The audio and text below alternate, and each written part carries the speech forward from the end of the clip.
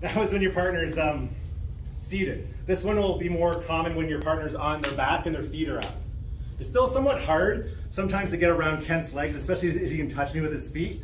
Like I can't get around him because he keeps hooking his feet on me, sticking them to me, and I'm like, even if I push, he'll step over and get his guard back, right? So if you ever encounter this, I want you to do something called taco grip. So I want to pretend Kent's foot is a tortilla shell. And I want to bend it into a taco. So what I do is I take my hand right around the tops of his toes and I hold his toes. Your partner will go, ow. They might tap to this. I'm squeezing his toes together. This one, taco grip on this foot. What I want you to do now, don't be like, I'm strong. Because my arms are not stronger than Kent's legs. I'll tell you that right now, they're not. What you think about doing is loose arms. Noodle arms. He can have tense legs, like if he wants, but my arms are like loose. Get your feet back.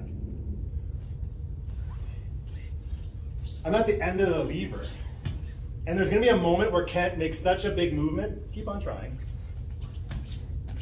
where I end up beyond his knees, right? I end up fully 180 facing his head just by holding his feet, right? Don't be rigid, be like noodle arm. My hand is still gripping. If you want to be really mean, it's reverse taco grip where I grip the underside. So what I sometimes will do is I'll grab underside this side and top this side, and I'll cross his feet. Get your feet back. And